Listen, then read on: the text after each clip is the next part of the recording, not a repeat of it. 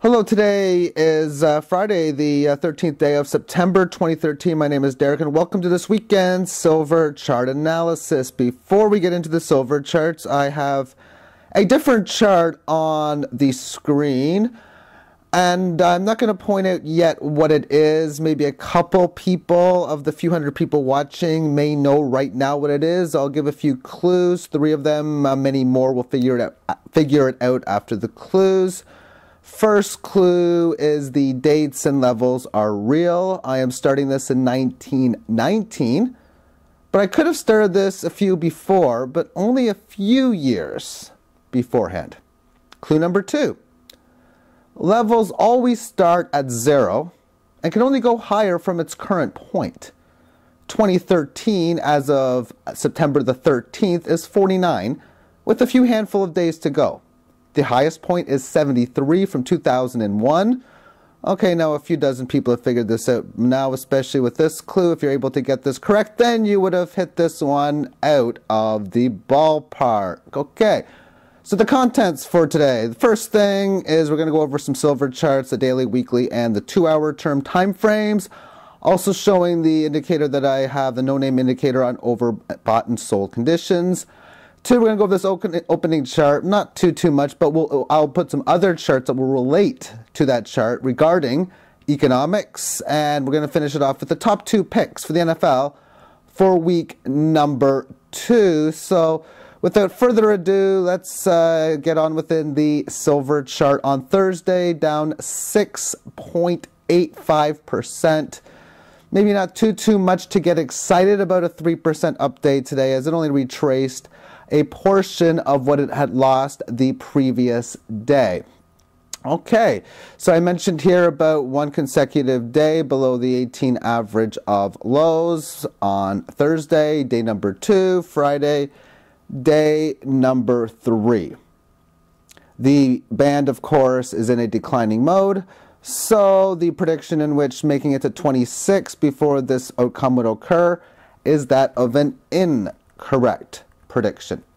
So as far as what we can see here now, a very interesting setup which should show us next week that volatility is going to increase. We can see here that this support level, the 38.2% Fibonacci from the 1820 lows and the 24 or the 25 small change highs, did retrace 38.2%, but it didn't hold it for that long. And it closed today right at that level. So it's a really interesting situation as we look at this at the current point. A very quick move up to this level. So now you have to ask yourself, A, is this going to be resistance where it breaks below it? So instead of finding decent amount of support there, it finds resistance, and then we'll head to its next support level of a 61.8% correction and at around 20 3/5. That would be the first possibility. Is this going to be a failed breakdown? After all, if it has a fast move on the start of the session next week where it manages to make it up to the 23 level, then that would be a possible indicator. Of course, it'd be making it to this 18 average band.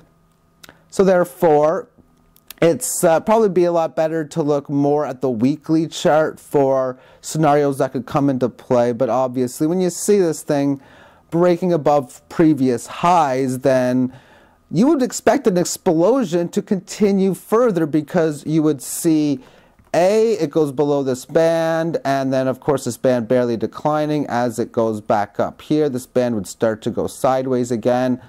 And then, of course, breaking past these key resistance points because of the two things. Again, A, below the band, 2, below fib support, and then quickly breaking above it.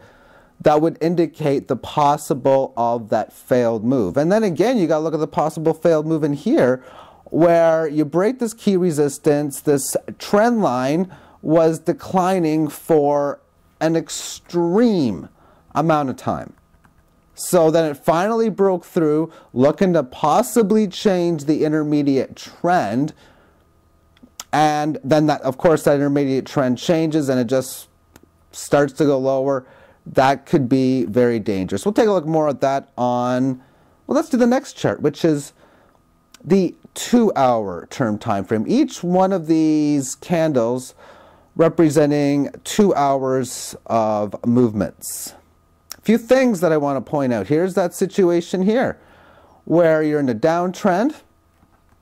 You have a really fast move, a big size candle that's looking to possibly change the direction of the trend. The direction of the band directly switched from down to up.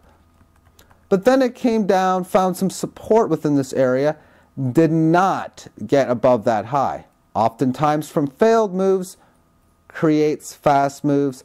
This in here was absolutely no exception. The next thing that I want to look at was what occurred early in the morning a couple days ago. This candle here that I'm drawing in, it's an outside period within a downtrend. Now what occurred in here was it first went lower, barely taken out the lows from that day. And then it made highs not seen from a significant amount of time, closing up and closing above even this high. So now you have a situation where something big was going to occur.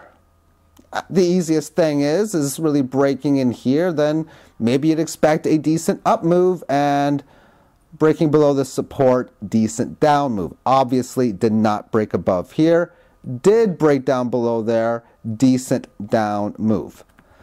It ended the session by making it to highs, well, at least it broke above this high, this previous high. So it ended the day with a higher high, as well as quickly going above the band, sort of like you see here. So the same old theory that I've talked about for so long is going to be true. Will it be able to hold this low 22 area and then break whichever resistance level that it establishes? That's going to be the key focus there for, again, failed moves, fast moves. If this is a failed move, breaking down below 21, then back to the daily chart, there's the test of course, 2060. Okay, so that's that one. Let's now go to the weekly term time frame. And the move that brought us lower brought exactly down to this 18 average band. There's this situation of the pattern again, where you break above it, unable to get above this high in here, breaking down really two key support levels here. There's the failed move. So same sort of analogy, breaking above this resistance 25.12, then it's almost a surety we're going to 26 and potentially even higher than that. If it makes a lower high or continues to head lower, thus breaking it down below this key support level or that significant Fibonacci level at around 2060, then two situations come into play. A, the test of 1821. B, the break of that level, and then where will that significant breakdown take us to? 1750, 1650, 16, who knows? Now, as far as longer term analysis, I'm not going to talk about that in today's video. I will next talk about long-term analysis when one of three things occurs. One, a move up to the 26 area. Two, the 2050 area doesn't hold and has decent confirmation it's going to go below it. Or C, 2 weeks from now. So that's when I will talk about the long-term analysis next.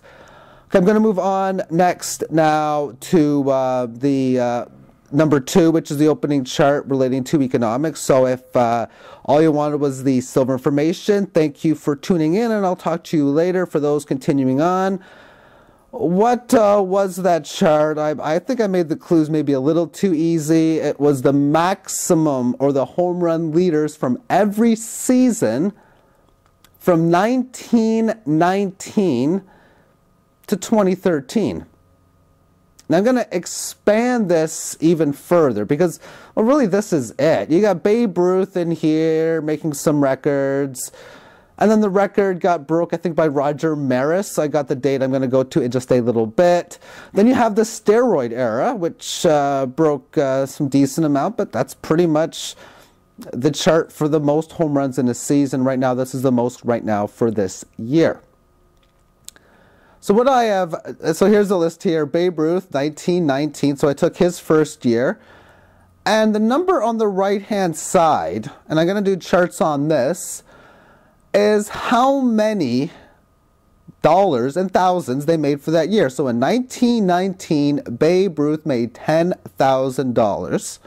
Don't have all of the data, but I have, surprisingly, the first years up to 42, not every year after that. I don't know how much Rudy York made in 1943, nor do I care too much, but I kind of would like to have it for the data. But I got enough data for what I need, so no, I don't care too much now. Here's a list of other home run winners. For whatever reason, Willie Stargell didn't get his salary, and even more so, Mike Schmidt. Couldn't get much on that. 1983 really was the last. Tony Armas hit 43 home runs in 1985, and this was his 86 salary. I don't know how much he made in 85, but I'm sure it was close to that. And here we have the rest of them. And right now, Chris Davis leads with 49 in 2013. So what we're going to do is we're going to do a chart with just these payrolls. And we have to do it in logarithmic because in 1919, it was 10,000. And the largest home run leader ever was in 2007, which is Alex Rodriguez, who made $27.7 million. So without further ado, let's now go to that chart.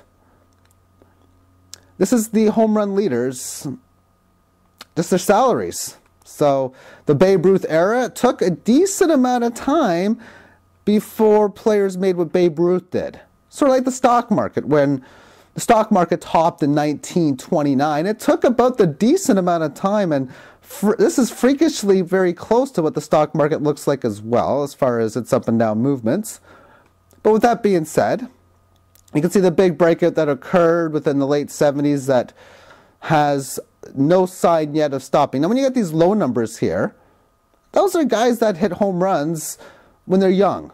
So Chris Davis, I didn't know who this guy was before this year, and I'm not even that big of a baseball fan. I didn't even know who Ryan Howard was until I just did this.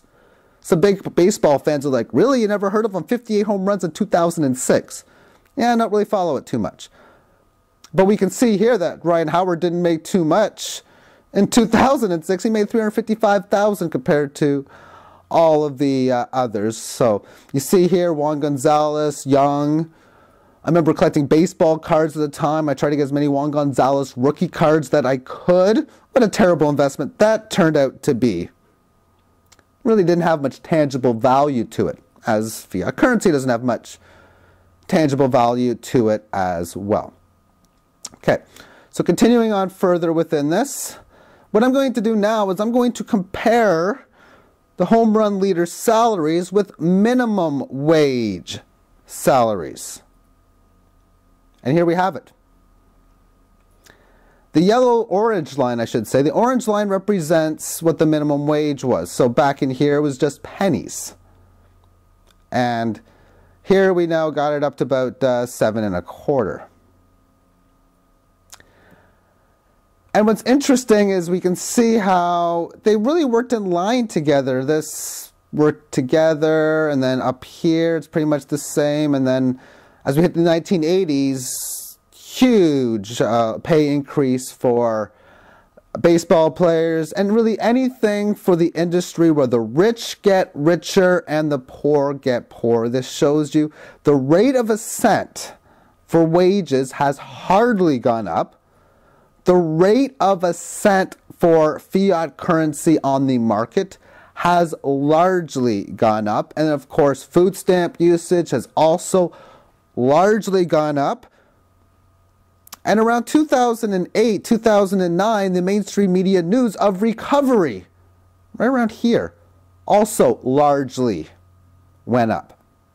Okay, so that's it for this particular part of the analysis. The final part, and there's only seconds left now. will be the picks for NFL. So those leaving now, thank you for tuning in. I'll see you later on. And my picks for week number 2. Last week I hit one game right, which was Tennessee. I'm going to pick them again, taking 9 points in Houston. If you want to know why I like them, you can read that. The second pick, or the second best pick of the week, is laying 2.5 points at home for the Indianapolis Colts to take out the Miami Dolphins.